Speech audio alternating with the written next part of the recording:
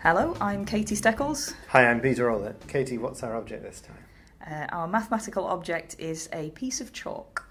Okay. So I brought a piece of chalk. I think this is a sort of weird mathematician in-joke more than anything, but I guess... It's more or less a cylinder, right? Yeah, it's a cylinder. I mean, there's all kinds of nice maths around it in terms of, like, resonant frequencies and stuff. Do you know the thing about snapping a piece of chalk in half? No. So if you're drawing on a board and it squeaks, it's because the length of the chalk is exactly the length that makes the resonant frequency of the chalk match the speed that you're moving it. So if you snap it stops squeaking. Oh, okay. Yeah. The things you learn in a maths department and fully understand how they work. But yeah, so a lot of mathematicians use chalk to write on blackboards, depending on what kind of department they work in. So I guess old maths departments in old university buildings will have blackboards built in. More modern buildings might be more whiteboards.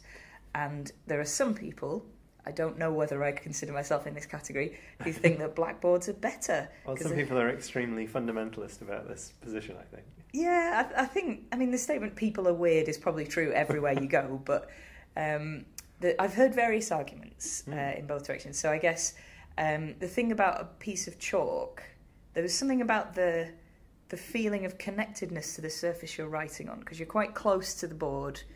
You're physically rubbing the chalk across the surface, so you get like a vibration, you get a feel of the texture of the surface. It's also a similar diameter to a pencil, which is not true of a whiteboard pen. Right. This is another argument I've heard, that if you've got a big chunky pen, you write in a different way and it's not a natural feeling. But I think once you get used to anything, you'll be fine with it. Like if you get used to writing with chalk on a blackboard legibly, then most people who end up doing this in maths departments presumably will be doing it for quite a while if they've got a long-term job. Yep. It's not a skill that you lose, I guess. Once you've got it, you've got it. But then, depending on the quality of your blackboard, is it visible? Like if you've got a very grey blackboard, chalk might not show up.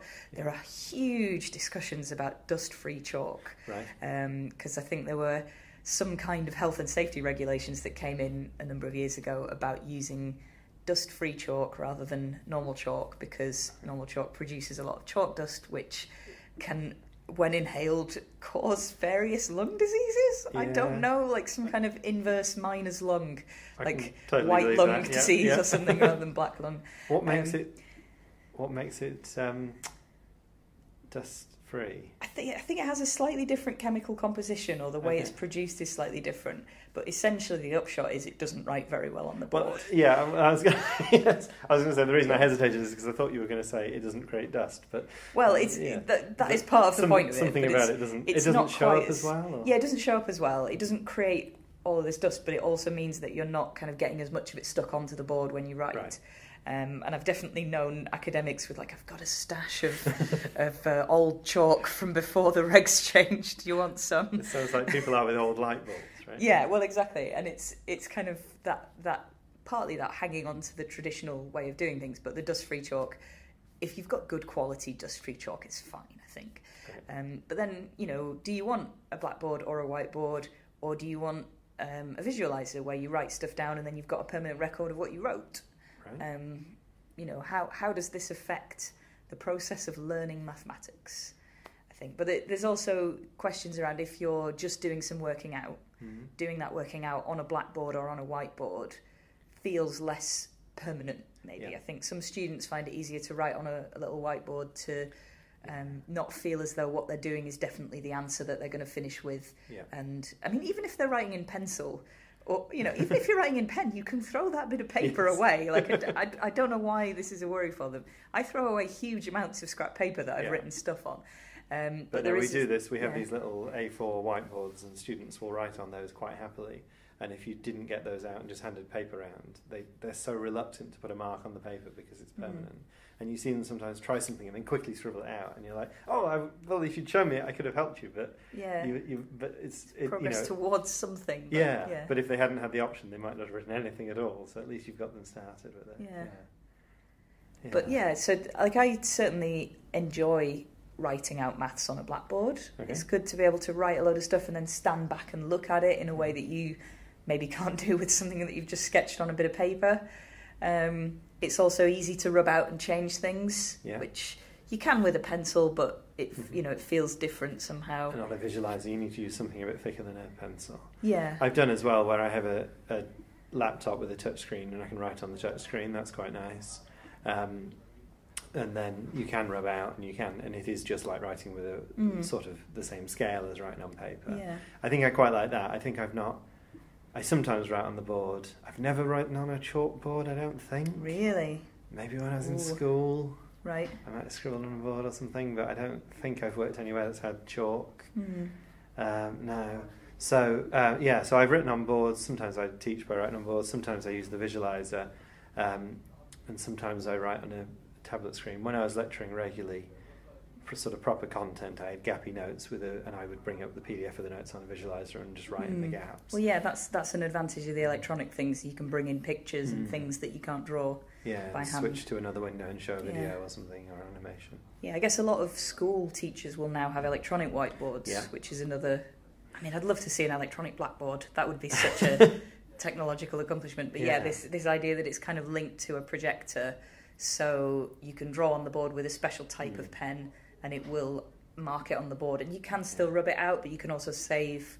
So that's kind of the best. And of you can both. interface with software on it and all that. And we have a few of those at university, but generally they're sort of quite small compared to a big lecture theatre. So that's why I think if I'm writing on a tablet screen in front of me, that can be projected massive behind me. That's quite nice. Maybe it's an accessibility thing as well, because someone writing on a blackboard or a whiteboard, I guess if it's just a static one, if their handwriting isn't very good, you can't make it any bigger, and you can't. I definitely have memories of asking people what they've just written because I couldn't read it at all. Just put a hand up and say, "Sorry, what?" That's extremely brave of you. Most students don't do that. I can't imagine. Yeah, a lot of students just go, "Oh well, I'm never going to know that thing." Then I'll just make those shapes on the piece of paper that I've got here, and hopefully, future me will be able to work out what that meant. Yeah, definitely. No, I know certainly in the department where I did my PhD, the blackboards there were the same blackboards that they had in the previous building that was knocked down. Right. And there was the stories that went round about bringing them into the building and getting them up the stairs, because a blackboard is a big piece. They were proper slate blackboards as well. Right. So this is the thing, because you get these very slightly green coloured blackboards, and they're actually a piece of slate. Or they're quite often glass, in fact, with a back on them. So you really don't want to drop them. Yeah. But in the tall maths building, it was basically brought up the very middle of the staircase, between, if you imagine a winding staircase that folds back on itself. Right. But in the middle, between the two railings that were the two sides of the staircase. Okay. And we used to sort of stand in that bit and look up and imagine like a pulley system that brings up these giant sheets of glass for these blackboards. But it was just such a nice vibe to have in every room a big blackboard that you could just scribble on whenever you wanted. And I guess that's probably a nice quality, probably nice clarity on it and things like that. Where I was taught, it was one of those rolling boards where it's like a bit of fabric that they're writing on. Sorry, that was incredibly posh thing for me to say. Like, gosh, they're awful.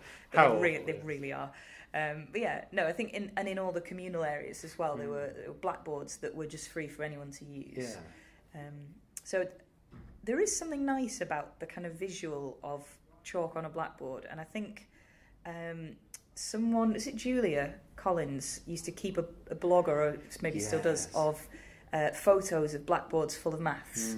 There's something really nice and visual about that, and when I did a residency in an art gallery for a couple of weeks, and I wanted to include lots of images of mathematics. One of the things that I included were photographs of people's blackboards. Right. It was slightly difficult because I asked people to write a load of maths and take a photo of it, and some of them clearly did so in order to create a coherent narrative on the blackboard. Right. What I really wanted was just a page of working out that wasn't really going anywhere, but that just sort of looked and gave a flavour of the kind of maths that they do. And there were some really nice examples that came out of that, but it's the language, it's the visual language of thinking about mathematics. It's just scribbles, whether it's on a page or on a blackboard. And I guess having that around you as a student was a really nice way to sort of become used to it and to feel that as a sort of background. Yeah, and if you ever try and take a picture for some sort of mathematical purpose, you'll know that whiteboards are just a horrible alternative to that. Well, exactly, yeah. You can photograph a blackboard quite nicely. Yeah. It turns out the oldest technology combined with the newest technology of cameras is the perfect combo. Yeah. Yeah, definitely. Right, so we are both on Twitter. I am at Peter Rowlett. And I'm at Steckles. And we both blog via theaperiodical.com. And if you want to get in touch with us, if you've got any opinions about the use of chalk or otherwise, or if you can think of any other mathematical objects you would like us to feature, you can email objects@aperiodical.com. The music is Funk Game Loop by Kevin MacLeod, licensed under Creative Commons.